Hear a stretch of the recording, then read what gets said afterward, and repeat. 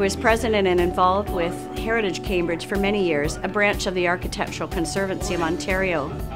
When the University of Waterloo School of Architecture was looking to house its new building in Cambridge, a consortium of business people, along with Rick Haldenby, who was the dean at the time of the school, came to Cambridge to look at a brownfield site.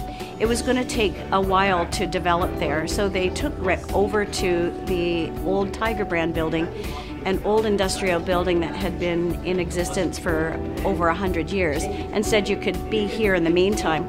Well, Rick took one look at the building, came in, looked around and said, "This is it. This is the school."